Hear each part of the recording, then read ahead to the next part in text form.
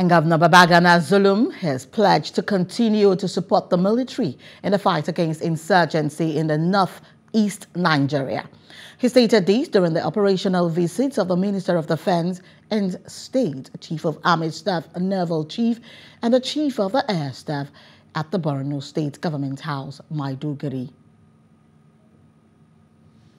Nowadays, Boko Haram, they are not strong, but sometimes they want to put on the oxygen of information dissemination, and therefore we have to be very careful.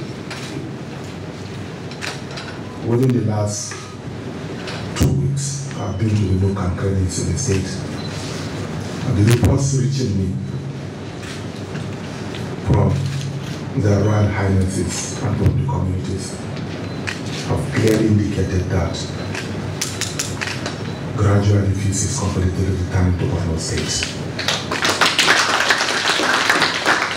Therefore, I want to commend His Excellency the President of the Federal Republic of Nigeria, commend the Minister of Defense, both the Big and the State Minister, and the service chiefs for sustaining the security situation in the state.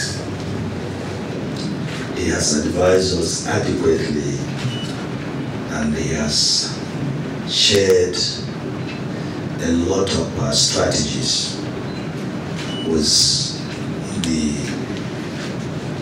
Chief of Defense Staff and the service chiefs, and together they agree on the next line of action, and we believe if followed religiously, we will come to the end of this fight.